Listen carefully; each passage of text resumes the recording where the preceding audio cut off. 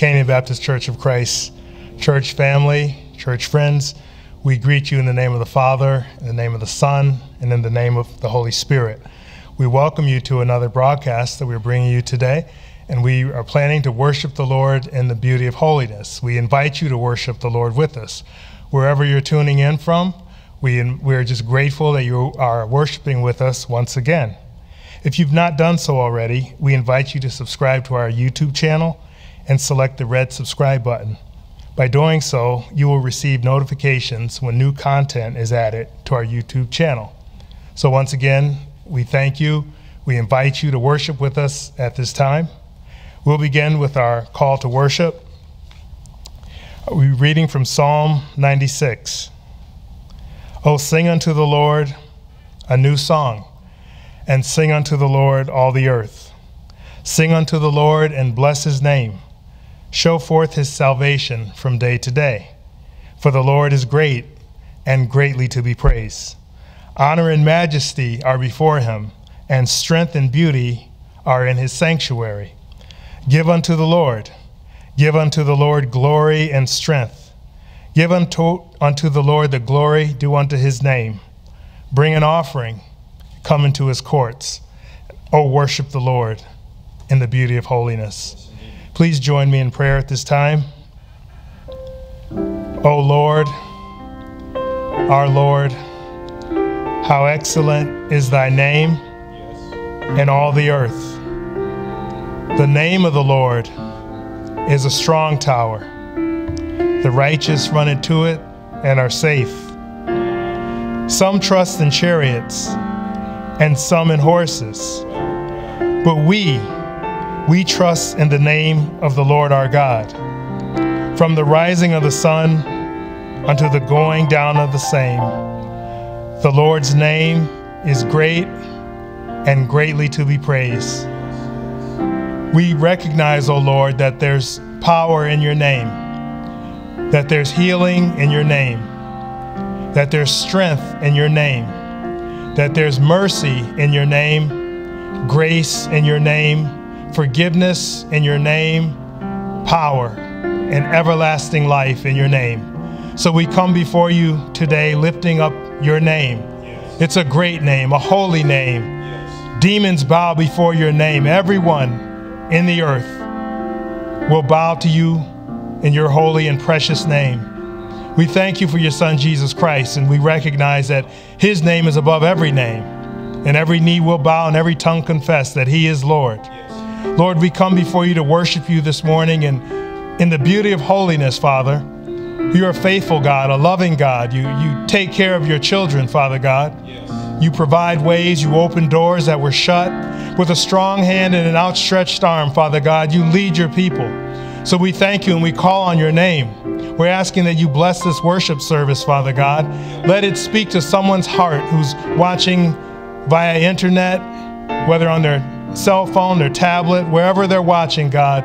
Speak to their hearts, Lord. We're asking that you break chains today, Father God, and set captives free in the name of Jesus, Father God. We pray to you and we continue to worship you through a pandemic, through a plague, dear God, through pestilence. We've made up our mind to give you praise and give you glory and give you honor. Lord, touch our musicians this morning. Touch our singers this morning. We pray that you touch our scripture readers and our pastor, dear God, as he brings the word of the Lord. Touch our AV team, God. Just touch every ministry in this church. We pray, Father God, we thank you for all the blessings that you've poured upon us, dear God. In spite of what's going on in the world, God, we can still declare there's none like you, God. And so we worship you and we thank you. We pray that someone will hear the word this morning and make up their mind that this is the day of salvation, that I've got to find out more about that name, Jesus the Christ. So we invite someone to give their life to Jesus at the conclusion of this service. We just thank you.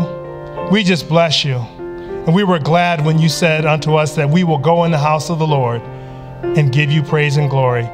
We thank you. We bless you. In Jesus' name we pray. Amen. Our scripture this morning will be led by Dr. Annie Watson, our family support pastor. Amen.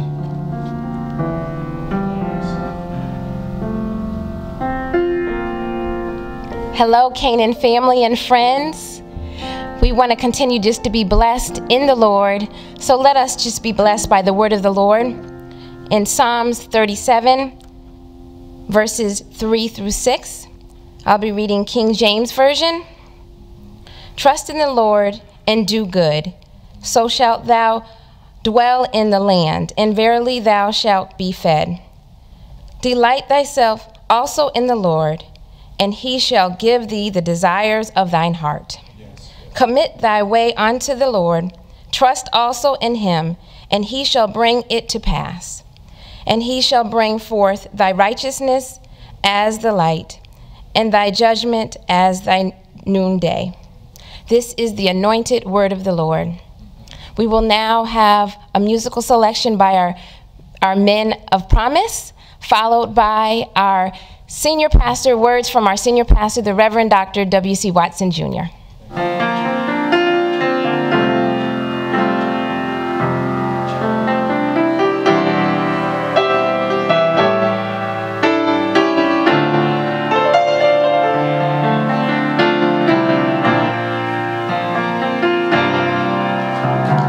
Open the floodgates of heaven. Let it rain, let it rain. Open the floodgates of heaven, let it rain.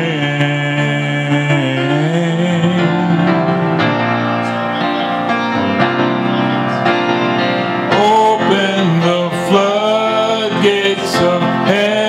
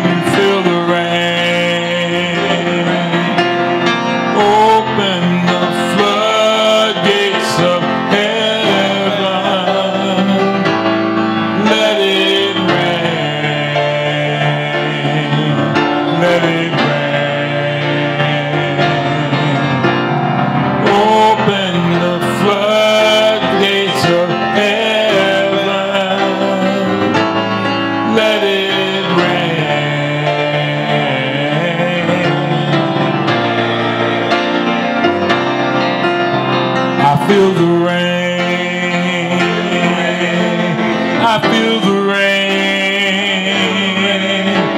I feel the rain. I feel the rain.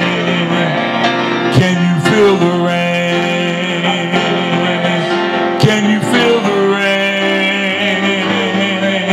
Can you feel the rain? Can you feel the rain?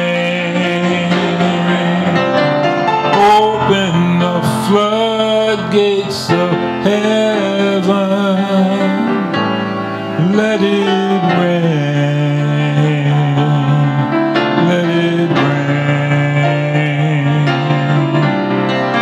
Open the floodgates of heaven.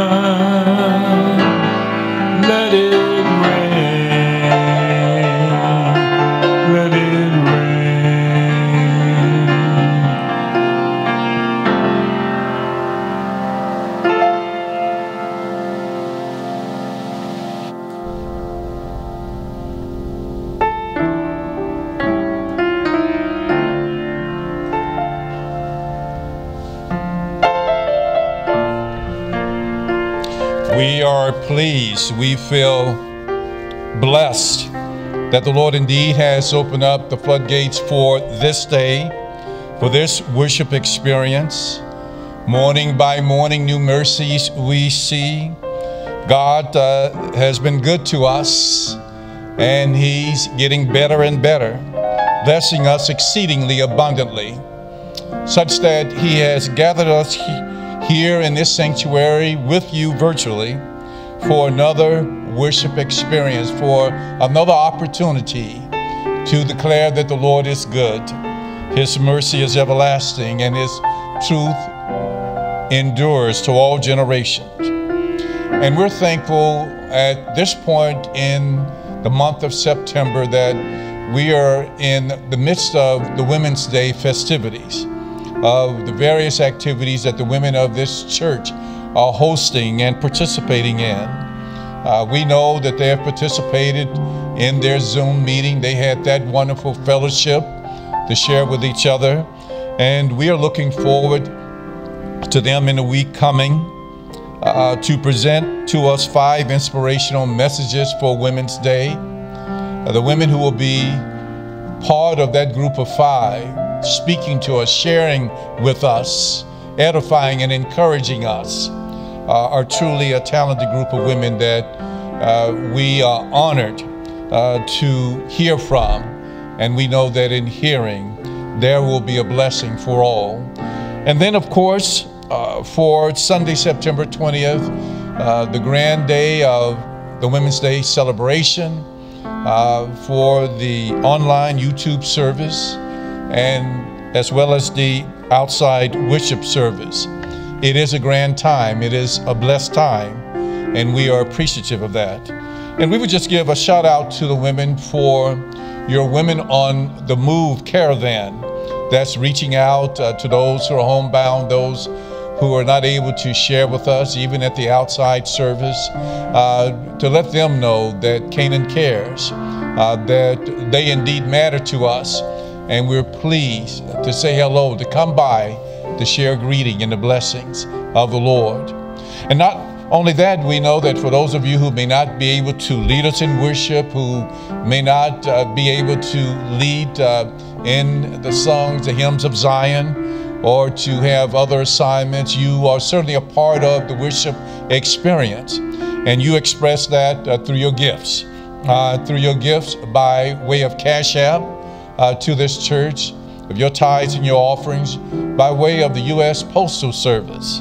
That's still in operation as far as we know.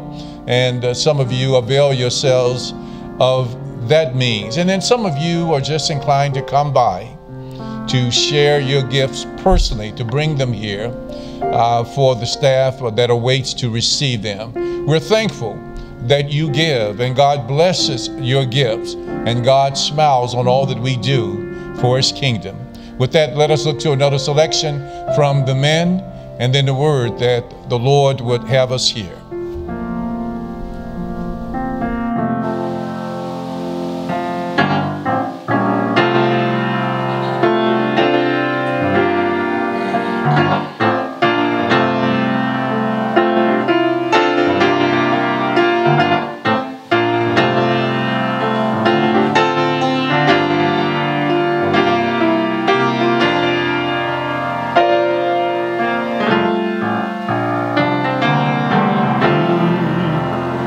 One of these mornings, it won't be very long. You're gonna look for me, but I'll be gone. I'm going to another place where I'll have nothing there to do but walk around heaven all day.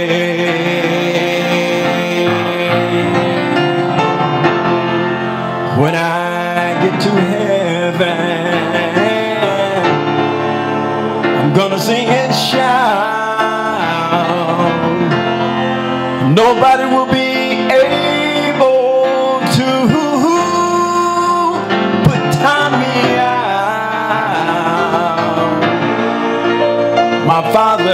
will be waiting, and my sister, she'll be there too. And we'll walk around heaven all day. Oh Lord, above, won't you hear me pray, and walk right by my side. Hold my hand when my way gets cloudy. I need you to be my guide. Hey, every day will be Sunday, and the Sabbath will have no end. We're gonna sing and pray, and God knows I'm gonna praise Him. And when He says, well done, that race will be run, and I'll walk around heaven all day. Oh Lord above, won't you hear me pray, and walk right by my side. Hold my hand when my way gets cloudy. I need you to be my guide. Hey, every day is gonna be Sunday, and the Sabbath will have no end. We're gonna sing and pray, and God knows I'm gonna praise Him. And when He says, well done, that race will be won, and I'll walk around heaven. I'm going to walk around. I'm going to walk around heaven. Just walk around. When I've gone that last mile, and I can't walk no more. When I run and sung that last song, and I can't sing no more. I'm going to walk.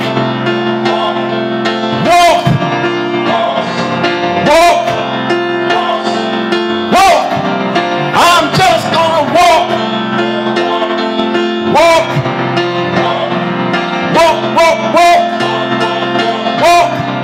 I'm going to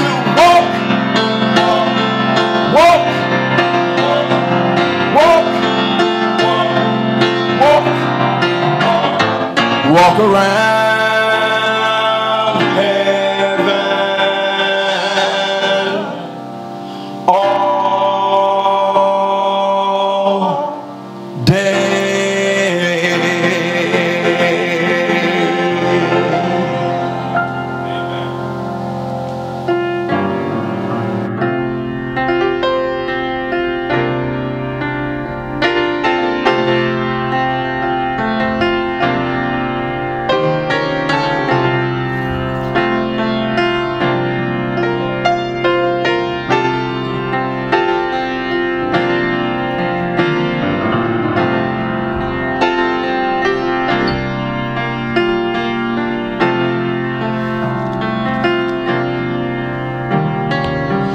Thankful for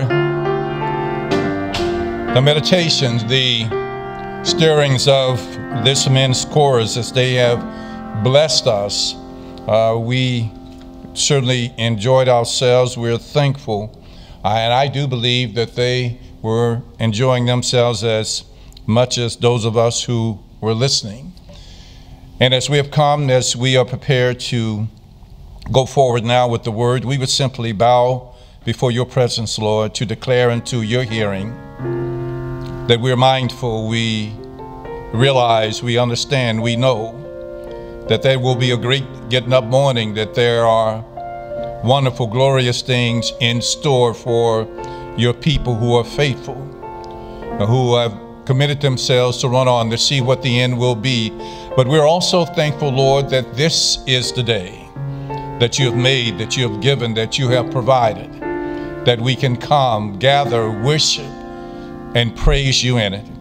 Bless now, Lord, that which you have prepared, which you have breathed and spoken, that it may become alive and it be helpful and effective within our hearts and within our spirits. Be with us now. Anoint the words, declare them helpful, useful, and beneficial. And for that we will praise you in the name of our Lord and our Christ, even the name of Jesus. We say amen and amen again. There's a word for us in 2 Samuel chapter 22, verses 17 through 20. In that Old Testament passage in the 22nd chapter of the second book of Samuel, the word of God records this: He sent from above, he took me, he drew me out of many waters. He delivered me from my strong enemy and from them that hated me, for they were too strong for me. They prevented me in the day of my calamity, but the Lord was my stay. He brought me forth also into a large place. He delivered me because he delighted in me. And that very last verse, that verse 20, is also expressed in a slightly different way in other versions. In one version it says, He brought me out into a spacious place. He rescued me because he delighted in me. They come to the same conclusion. They come to the same simple thought and expression. And we want to look at that as the basis for our subject today. And that subject is this: delight the Lord. Simply delight the Lord. I, through the inspiration of this word, have been given an assignment through the message. It is an assignment that I will pass on to you, for anyone who wants to embrace it, for anyone who understands the significance of the assignment. Because it is an assignment relevant to some situations and circumstances in this day, but it is one that we should pursue, all of us, in some capacity. All of us should pursue really for the rest of our days. Because if you really want to find joy, happiness, and fulfillment at any time in your life, if you want to feel like a winner on even your worst day, even if it looks like you're in a losing proposition, if you want a joy and contentment that will abide with you and comfort you, no matter what you're going through, then I would recommend one thing as a consideration, one thing that you should accept, one thing that you should commit to your own life. And that is what you should make as a goal, as an aspiration in your walk of faith. That is that you simply do this, that you delight the Lord. That you do those things which will bring a sweet aroma before the presence of God, that you do those things that will be seen as a divine pleasure in the sight of God. That is the essence. That is the essence of this testimony, of this song of praise given by David here in 2 Samuel chapter 22. It is one that we find retold in Psalm 18. Some would say that Psalm 18 is retold in 2 Samuel 22. In this passage that we are lifting up, David expresses a sentiment. He shares a nugget of faith, that one that kept him during his most difficult times, and one that I know will be able to keep us as well. That sentiment that he expresses, that nugget of faith that he shares, declares this: no matter what the circumstances may be, no matter what season you may be in, no matter what troubles are surrounding you at any given time, your head will be lifted up above your problems and your predicament if you can just hold on to the thought, hold on to the consideration, and make this a commitment that God wants to delight in me if I choose to delight in the Lord. David understood this because David certainly was a man who delighted in the Lord. David could say, God delights in me, even though he found himself in some of the most difficult circumstances and horrible situations any person, any child of God could face. Remember, it was David who faced down and killed a lion and a bear who were confronting him, trying to steal his sheep. It was David who slew the giant called Goliath, who was trying to destroy him, one who defied the armies of the Most High God. It was David who found himself really being hunted down like an animal by King Saul, who was trying to annihilate him, to eliminate him as a threat to his throne. But through it all, David was confident that God delighted in him. The opening passage of that chapter, of that scripture, speaks to that. It bears testimony to the confidence that David had, that he walked in the favor of God. And because God was faithful in keeping and delivering him, David came to know God intimately. Not only that, he came to know the attributes of God specifically. And so David could spell it out for us. He could spell it out and say, the Lord is my rock, my fortress, and my deliverer. That my God is my rock in whom I will take refuge, my shield, the horn of my salvation. He is my stronghold, my refuge, and my Savior. Not only that, he came to understand how God operates. Would that we know and fully realize, and would that we could comprehend how God operates and what God cherishes, how God operates, how God expresses and shows and demonstrates what are the ways of God. David came to know that God will show himself strong for his beloved, to those whom he cherishes. He is a deliverer in a time of distress. He'll show that he will be there to show up and show out in the power of his might and his majesty. That he will rock this world and shake the foundations for the people he loves. That's why David could testify in the passage. That's why David was sure to declare this: in my distress, I called to the Lord. I called out to my God. From his temple, he heard my voice. My cry came to his ears. The earth trembled and quaked. The foundations of the heavens shook. They trembled because he was angry. Don't you know that God will get angry for his people? That God will get angry for his beloved? And when God steps forth out of anger to declare, this is my child, leave my beloved alone, get thee behind me, Satan, then we know that things move, things change, and God will indeed transform the atmosphere. Not only did David come to know how God operates, he came to know what God cherishes and the things in which God delights. David could declare further in the passage, he brought me forth into a large place. He delivered me because he delighted in me. God delighted in him. He could say, he delights in me because I have tried to be upright and honorable in all my ways. He delights in me because I've been faithful to him and I would never turn my back on him. He delights in me because I've been guided by his word and I have not forsaken his teachings.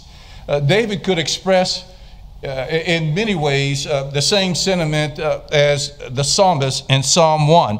I have not walked in the counsel of the ungodly, nor have I stood in the way of sinners, nor have I sat in the seat of the scornful, but I have delighted myself in the law of the Lord, and his law doth I meditate day and night. And because I have been faithful to God, David's on a roll now. Because I've been faithful to God, God has been faithful to me to give me victory over my adversaries, to give me honor even in the eyes of strangers, and to make my enemies my footstool. That's how the God we serve, the God of David, the God that we worship and love and adore, that is how God operates.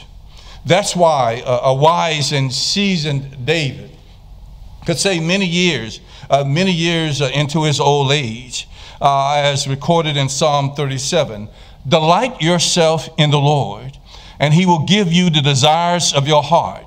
The steps of a good man are ordered by the Lord, and he delights in his ways. This is the essential message of David's song of praise, that there is a supreme benefit when you delight yourself in the Lord. The Lord will show his delight in you, and he will do so gloriously. Someone needs to understand, someone needs to know, someone needs to develop a new walk of confidence and assurance in the thought that God delights in me.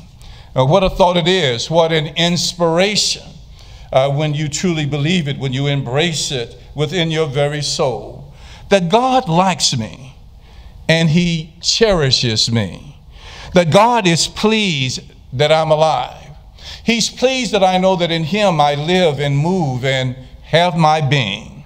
God takes pleasure in my company and my fellowship with him, because he blesses me to enter into his presence with thanksgiving and to come before him with praise. He enjoys the intimacy of my worship, my prayers, and my meditations. That's why he's inclined, when I beseech him and ask of him, he's inclined to anoint the words of my mouth and the meditation of my heart.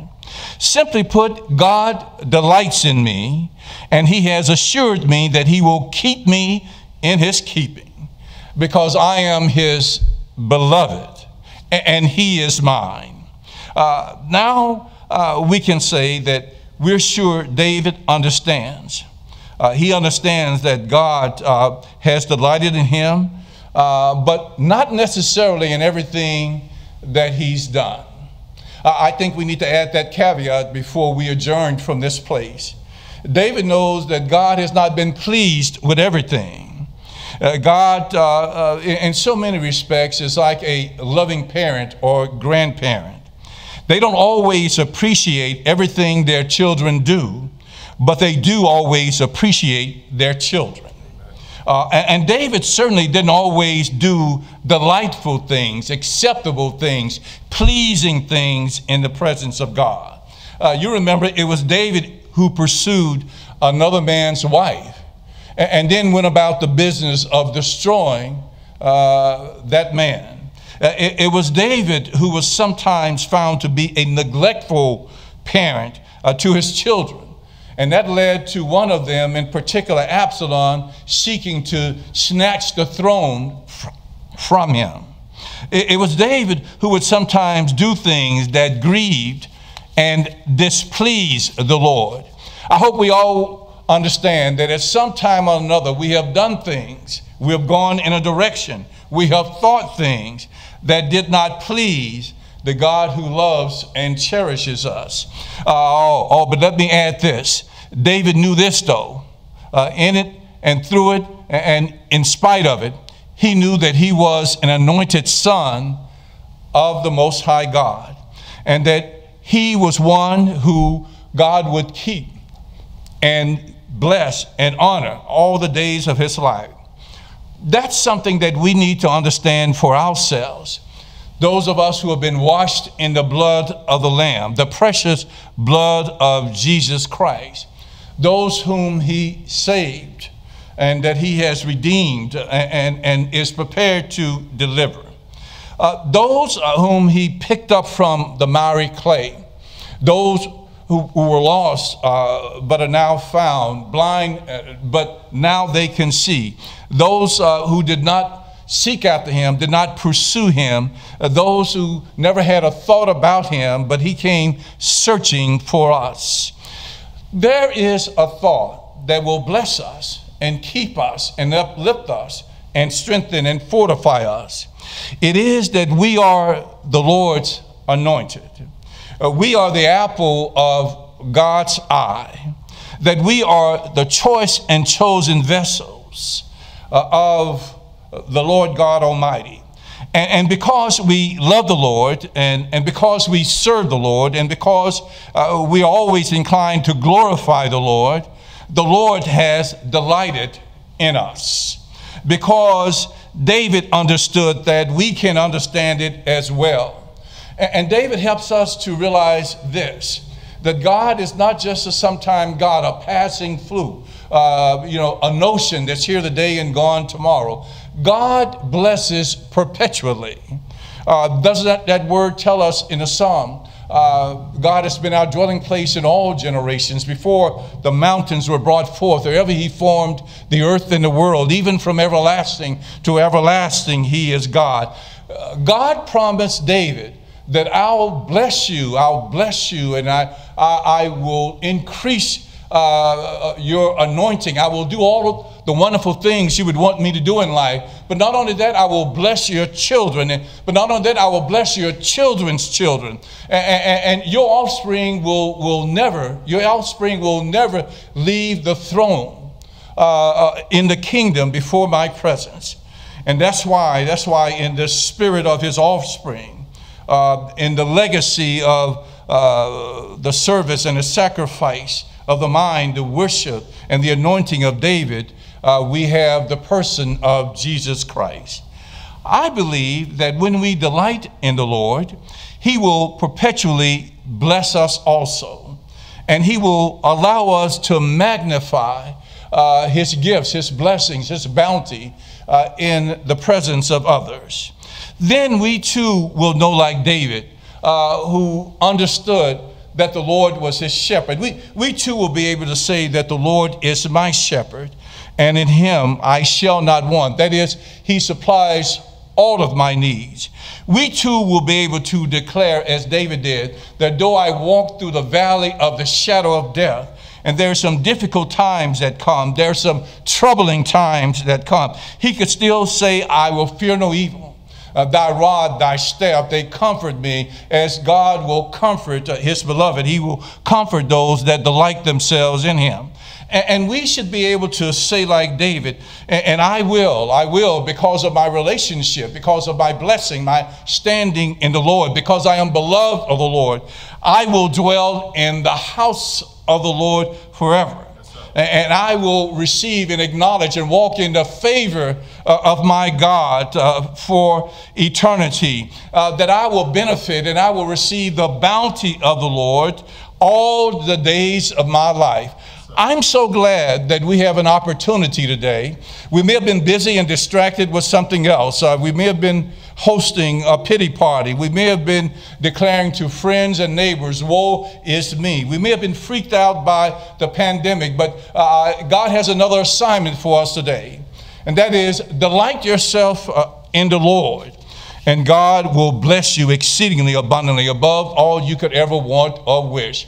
Isn't that a delightful thought, that we can delight the Lord? That we can honor him and praise him and worship him and magnify him. That God is pleased, so pleased that he has decided and understands that you're falling, you've failed, you have shortcomings, but I have declared that I will look beyond your faults to see your needs because I delight in you and your walk of faith. Praise be his name. We are thankful today that we can speak to those that we know delight the Lord. We're thankful for this word that should encourage us, this word that should keep us, this word that should pick us up. Somebody needs to know right now that this is not just another Sunday morning message, but it is a word to them. It is a word to their life. It is a word to their walk of faith. It is a word to their mind and to their spirit, that they would walk in a new confidence with a new determination, that they would walk up in a new spirit of faith, that I have delighted the Lord because I am the Lord's anointed. We're thankful for that. We're thankful for all that God does, for all of the ways that God smiles upon us, for him keeping us in spite of ourselves, in difficulties, in trials, and through travails, that the Lord would let us know, I am near by if you call on me. I'm always present if you need me, and I will never leave you or forsake you. Thank you, Lord, for this word. Thank you for this encouragement. Thank you for this reassurance that someone who listens today, someone who is prepared to ask you to bless the words of their mouth, the meditation of their hearts, someone who is seeking a new understanding, a new intimacy that they might have with you, can come to understand that indeed, with God's permission, they can delight the Lord. With that, we are prepared to go down from this place, to adjourn now with the gift of a word, of a new insight, of a new charge in our lives. And that is that we would go forth and understand there's a reason that the Lord has brought you to this place and has delivered you from all those things, and he has done it because he delights in you. Let us say, in the name of Jesus, that we're thankful, we are honored, that we are privileged today to be the beloved of the Lord, to be the redeemed, those delivered, those whom God embraces and draws to him in spiritual intimacy, to whisper to us words of encouragement, words that would compel us and bless us to go on in spite of the difficulties, the dangers, the challenges, the doubts, and the fears, that you are my beloved and I am yours. And because you are a loving God, because you're a great and glorious God, a merciful God, we bless and honor you through this message, through the words of your Spirit, and through the confidence that we have that all things are possible through Christ who strengthens us. And now, as we would be adjourned, as we would go down from this place, we present ourselves unto him who is able to keep us from falling and to present us faultless before his glory with exceeding great joy. To the only wise God, our Savior, be glory and majesty, dominion and power this day and every day. And as we say that, we declare to you, Lord, amen.